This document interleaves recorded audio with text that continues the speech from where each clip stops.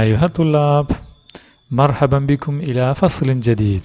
പ്രിയമുള്ള മക്കളെ, എല്ലാവർക്കും സുഖമാണെന്ന് വിചാരിക്കുന്നു. നമ്മൾ കഴിഞ്ഞ ക്ലാസ്സിൽ ലഹ്നുൽ കൗൻ എന്ന പദ്യത്തിൻ്റെ വല്ലില്ലു വല്ലഷ്ജാർ എന്നതുവരെയല്ലേ പഠിച്ചത്? അതെ. ഇനി നമുക്കതിൻ്റെ ബാക്കി ഭാഗവും കൂടി പഠിക്കാമല്ലേ? നല്ല നല്ല ചിത്രങ്ങൾ നോക്കി നമുക്ക് പഠിക്കാം കേട്ടോ. ശരി, നമുക്ക് അടുത്ത വരി നോക്കാം. വശംസു ഫീ ഫലകിൻ. ഷംസു, ഷംസ് എന്നുള്ള വാക്ക് മക്കൾ മുമ്പ് എപ്പോഴും കേട്ടിട്ടുണ്ടാവുമല്ലോ. ഇവിടെ ഷംസ് കാണണ്ടോ? അതായിരിക്കുന്നു ഷംസ് അല്ലേ? ഈ സൈഡിൽ ഷംസാണ്. ഷംസ് പിന്നെ ഇതെന്താണ്? ഈ ചിത്രം ഇവിടെ നിങ്ങൾ എവിടെയെങ്കിലും കണ്ടിട്ടുണ്ടോ? ഇത് നമ്മുടെ ഗാലക്സിയാണ്. നമ്മുടെ സൗരയൂഥം എന്ന് പറയുന്ന ഇതിലാണ് നമ്മുടെ ഭൂമിയുള്ളത്. കണ്ടോ? എർത്ത്, ഇതാണ് നമ്മുടെ ഭൂമി. ഈ ഭൂമിയിലാണ് നമ്മൾ താമസിക്കുന്നത് കേട്ടോ. വശംസ്, വശംസ്, ഈ ഭൂമി ഫീ ഫലക്കിൻ, അതിൻ്റെ പാതയിൽ. പാത നിങ്ങൾക്ക് ഇതൊന്നും ചിലപ്പോൾ മനസ്സിലാവുണ്ടാവില്ല, പക്ഷേ പഠിച്ചു വെക്കണം. ഫലക്ക് എന്ന് പറഞ്ഞാൽ ഓർബിറ്റ് എന്നാണ്. ഓർബിറ്റ് എന്ന് പറഞ്ഞാൽ അതിൻ്റെ സഞ്ചാരപാത, അത് പോകുന്ന പാത, അതാണ്. അപ്പോൾ വശംസു, ഈ എന്താണ്, സൂര്യനുണ്ടല്ലോ, ഫീ ഫലക്കിൻ, അതിൻ്റെ ആ പാതയിലൂടെ തെറ്റാതെ പോയിരിക്കുന്നതുകൊണ്ടാണ് നമ്മളിപ്പോഴും നമ്മുടെ ലോകത്തിനും ഒരു പ്രശ്നമില്ലാതെ മുന്നോട്ട് പോകണത് കേട്ടോ. അപ്പോൾ വശംസു ഫീ ഫലക്കിൻ, ഈ ഷംസ് ഫീ ഫലക്കിൻ, അതിൻ്റെ പാതയിൽ ഇങ്ങനെ പോവുകയാണ്. എന്നിട്ടോ അതുപോലെ വന്നജും, നജും, ഇവിടെ എന്താ കാണുന്ന നജും അല്ലേ? നജും, ഇതെന്താ ഈ തിളങ്ങി നിൽക്കുന്നത്? നജും, നക്ഷത്രങ്ങൾ. വൽ അക്മാർ, ഖമറുൻ എന്ന് പറഞ്ഞാൽ ഖമർ നമ്മുടെ ചന്ദ്രൻ കേട്ടോ. ഹിലാൽ എന്ന് കേട്ടിട്ടില്ലേ? വൻ നജ്മു വൽ അക്മാർ, എന്താണ്, നക്ഷത്രങ്ങളും കുറേ എന്താണ് ചന്ദ്രന്മാരും എന്ന് പറഞ്ഞാൽ ഒരു ചന്ദ്രനെ നമ്മൾ കാണുന്നുള്ളൂ കേട്ടോ. അപ്പം വന്നജ്മു വൽ അക്മാർ, നക്ഷത്രവും ചന്ദ്രനും അതൊക്കെ അതിൻ്റെ പാതയിൽ കൃത്യമായി സഞ്ചരിക്കുന്നതുകൊണ്ടാണ് അത് താഴോട്ട് വീഴാതെ നമുക്ക് നല്ല കാഴ്ചയായിട്ട് ഉള്ളത് അല്ലേ? ഈ പ്രപഞ്ചത്തിൽ, ഈ ലോകത്ത് നല്ല കാഴ്ചകളാണ് ഇതെല്ലാം അല്ലേ? അപ്പോൾ വന്നജ്മു വൽ അഖ്മാർ, നജും നക്ഷത്രം, അൽ അഖ്മാർ ചന്ദ്രൻ. പിന്നെ പറയുകയാണ് മ അജ്മ, ഈ കാഴ്ചകൾ കൊണ്ടെല്ലാം മ അജ്മല ദുനിയ അല്ലേ? ഇങ്ങനെയുള്ള ചിത്രം മക്കൾ എവിടെയെങ്കിലും കണ്ടിട്ടുണ്ടോ? നിങ്ങൾ ടൂർ പോകുമ്പോഴൊക്കെ ചിലപ്പോൾ കണ്ടിട്ടുണ്ടാവുമല്ലോ. അല്ലേ? ഇവിടെ നമ്മുടെ മൂന്നാറോ അതുപോലെ നെല്ലിയാമ്പതിയോ അങ്ങനെയുള്ള സ്ഥലങ്ങളിലൊക്കെ പോയാൽ ഇതുപോലുള്ള കാഴ്ചകൾ കാണാം അല്ലേ? നല്ല രസമുള്ള കാഴ്ചകൾ. അതാണ് പറയണത് മ അജ്മൽ. നമ്മൾ ആദ്യത്തെ വരി പഠിച്ചില്ലേ? മ അർവ, അതേ അർത്ഥമാണ് കേട്ടോ. മ അജ്മല ദുനിയാ, എന്ത് ഭംഗിയാണ് ഈ ദുനിയാവ് അല്ലേ? എന്ത് ഭംഗിയാണ്. നമ്മൾ അങ്ങോട്ട് നോക്കിയാലും കുറേ നല്ല കാഴ്ചകളുണ്ട് മക്കൾ. നല്ല കാഴ്ചകൾ മാത്രമേ കാണാവുള്ളൂ കേട്ടോ. ടി വിയിലെയും അതല്ലെങ്കിൽ വേറെ എവിടെയെങ്കിലും നല്ല വൃത്തികെട്ട മോശം കാഴ്ചകൾ നമ്മൾ കാണാൻ പാടില്ല. അപ്പം മാ അജ്മല ദുനിയ, ഈ ദുനിയാവിന് എന്ത് ഭംഗിയാണ് അല്ലേ? അതെ. ഫിഹ സബൽ മിഅ്താർ, ഫിഹ, ഇവിടെ എന്താ നിങ്ങൾ കാണുന്നത്? ഷജറത്തും. ഈ ഷജറത്ത് ചുമ്മാ നിൽക്കുവാണോ? അല്ല, അതിങ്ങനെ വീശി അടിക്കുന്നുണ്ട് അല്ലേ? അപ്പം കാറ്റാണ്. കാറ്റ് വീശി അടിക്കുമ്പോൾ നമുക്ക് നല്ല സുഖമല്ലേ? നല്ല മന്ദമാരുത്. നമ്മൾ പാർക്കിലും അതുപോലെ നദീതീരത്തൊക്കെ പോയിരിക്കുമ്പോൾ കാറ്റടിക്കൂലേ? അപ്പോൾ ഇവിടെ അതാണ് ഫീഹ സ്വബ, ഈ ദുനിയാവിൽ എന്തുണ്ട്? സ്വബ, നല്ല കാറ്റുണ്ട്. അൽ മിഅ്താർ, നല്ല സുഗന്ധമുള്ള കാറ്റ് അല്ലേ? നമ്മൾ പൂന്തോട്ടത്തൊക്കെ ഇരിക്കുകയാണെങ്കിൽ അപ്പോൾ കാറ്റ് പൂവിനേറ്റ് അതിൻ്റെ മണം നമുക്ക് അനുഭവിക്കാൻ കഴിയും അല്ലേ? അതാണ് ഫീഹ സ്വബൽ മിഅ്താർ, നല്ല സുഗന്ധമുള്ള കാറ്റും ഈ ദുനിയാവിലുണ്ട് അല്ലേ? ഉണ്ട്. അൽഹാനുഹ തസ്രിഹി തഷ്ദു ബിഹൽ അത്യാർ. അൽഹാനുഹ, അൽഹാൻ എന്ന് പറഞ്ഞാൽ ഇതിൻ്റെ ഈ കാഴ്ചകളുടെ രസങ്ങൾ, അതിൻ്റെ ഈണങ്ങൾ, ഈ കാഴ്ചകളുടെ എല്ലാം ഈണങ്ങൾ തസ്രി, അതിങ്ങനെ സഞ്ചരിക്കുന്നു. തഷ്ദു ബിഹ, ആ ഈണങ്ങൾ അൽ അത്യാർ, എന്താണ് ഈണങ്ങൾ? അതിൻ്റെ ഈ ഈണങ്ങളെക്കുറിച്ച് പക്ഷികൾ പാടിക്കൊണ്ടിരിക്കുകയാണ്. അപ്പോൾ ഈ ഭൂമിയുടെ കാഴ്ചകളെക്കുറിച്ച് പക്ഷികൾ നമ്മോട് പറഞ്ഞുകൊണ്ടിരിക്കുകയാണ് എന്നാണ് ആര് പറയുന്നത്? ഈ എഴുതിയ കവി പറയുന്നത്. ഈ കാഴ്ചകളുടെ രസം, അതിൻ്റെ ആ ഭംഗി അത് നമ്മോട് ഈ പക്ഷികൾ പറഞ്ഞുകൊണ്ടിരിക്കുകയാണ്. തൊയ്യൂറുണ്ടാണ്. ത്വായിർ എന്നാണ് പക്ഷിക്ക് പറയുക. ഇതൊരു പക്ഷിയല്ലേ?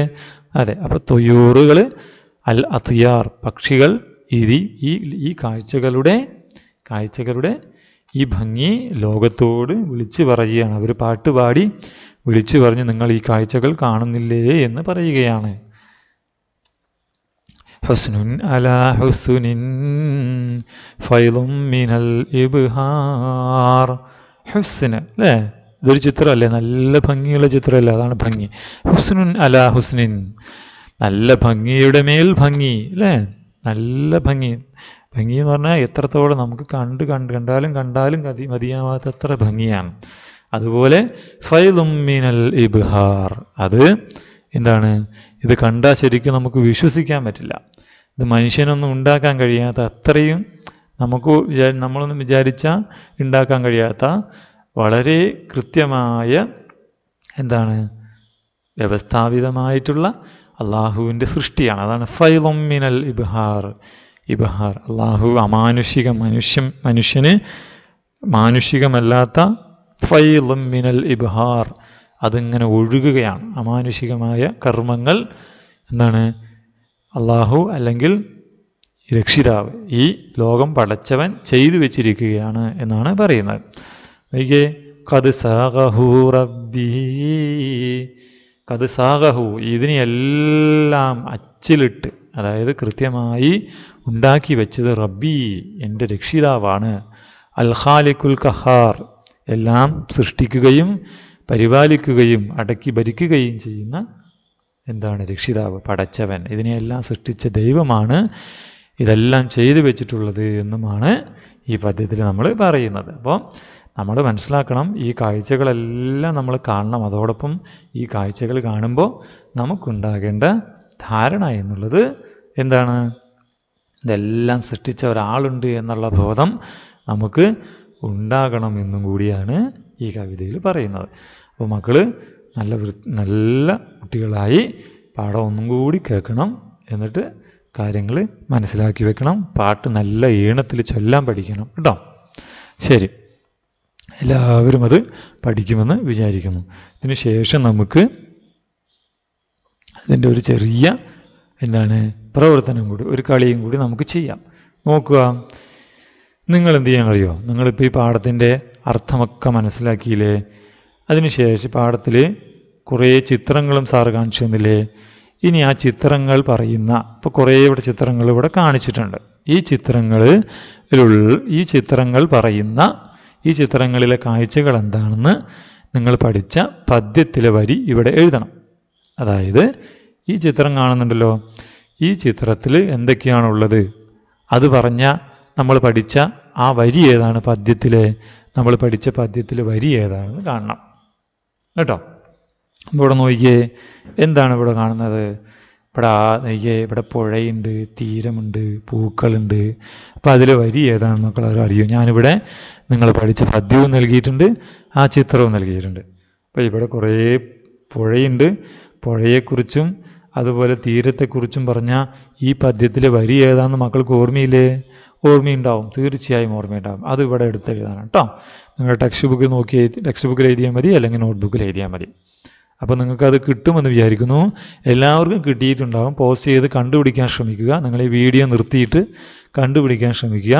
സാറ് നിങ്ങൾക്ക് കിട്ടുന്നില്ലെങ്കിൽ അതിൻ്റെ ഉത്തരവും ഇവിടെ കാണിക്കുകയാണ്. എന്താണ്? മാ അർവ അൽ അസ്ഹാർ, ഇവിടെ പൂക്കളുണ്ട് അല്ലേ? അതുപോലെ വഷത്തു വൽ അൻഹാർ, ഇവിടെ എന്തുണ്ട്? തീരവും നദിയുമുണ്ട്. അപ്പോൾ അതായിരിക്കും ഈ വരിയാണ് നിങ്ങൾ ഇവിടെ എടുത്തെഴുതേണ്ടതെന്നാണ് സൂചിപ്പിച്ചത്. അതുപോലെ രണ്ടാമതൊരു ചിത്രം നൽകിയിട്ടുണ്ട്, കണ്ടോ? അവിടെ എന്താ ഉള്ളത്? നഖ്ലുണ്ട്, നഖ്ൽ അല്ലേ? നഖ്ൽ. അപ്പം നഖ്ൽ എന്നുള്ള വരി ഏതാണ്? തനഖ്ലു ഫിൽ വാദി വൽ ഉശ്ബു വന്നുവാർ അല്ലേ? അതാണ് ഇവിടെ നമ്മളിവിടെ എടുത്തെഴുതേണ്ടത്. നിങ്ങളിത് സ്വന്തമായി ചെയ്യണം. അതിന് ശേഷമായിരിക്കണം സാർ ഈ പറയുന്ന വീഡിയോ കാണേണ്ടത് കേട്ടോ. അടുത്തത് നിങ്ങൾ ചെയ്യുമ്പോൾ സ്വന്തമായി ചെയ്തു നോക്കുക. എന്നിട്ട് സാറ് പറയുന്ന വീഡിയോ കണ്ടു നോക്കുക. ഇവിടെ നോക്കിയേ, ഇവിടെ എന്താ കാണുന്നത്? ഇവിടെ തുയൂർ അല്ലേ? തുയൂറുണ്ട്. തുയൂറിനെ കുറിച്ച് പറഞ്ഞ വരി ഏതാ? നിങ്ങൾക്കറിയാം അല്ലേ? അൽഹാനുഹാ തസ്രീ തഷ്തൂ ബിഹൽ ലതിയാർ. അല്ലേ? അടുത്തോ ഇവിടെ എന്താ കാണുന്നത്? നജ്മാണ് അല്ലേ? നജ്മും ഉണ്ട്, പിന്നെ എന്താ ഉള്ളത്? ഖമറും ഉണ്ട്, ചന്ദ്രനും ഉണ്ട്. അതായത് പറഞ്ഞു നമ്മൾ, അതായത് പറഞ്ഞ് വശംസു ഫീ ഫലകിൻ വന്നജ്മു വൽ അഖ്മാർ. രണ്ടും എഴുതി വെക്കുക. അപ്പോൾ വൃത്തിയായി പഠിക്കുക, വൃത്തിയായി നോട്ട്ബുക്കിൽ എഴുതി വെക്കുക. അള്ളാഹു നമുക്ക് ഇനി നല്ല പാഠങ്ങൾ പഠിക്കുക. അള്ളാഹു സുബ്ഹാനഹു വ തആല നമ്മെ അനുഗ്രഹിക്കട്ടെ. മക്കൾ ശ്രദ്ധിച്ച് പഠിക്കണം കേട്ടോ. അപ്പോൾ എല്ലാവർക്കും നല്ല അള്ളാഹുവിൻ്റെ അനുഗ്രഹവും രക്ഷയും ഉണ്ടാവട്ടെ എന്ന് സാർ പ്രാർത്ഥിക്കുന്നു. നമുക്ക് വീണ്ടും ഒരു ക്ലാസ്സിൽ കാണാം. മഅസ്സലാം.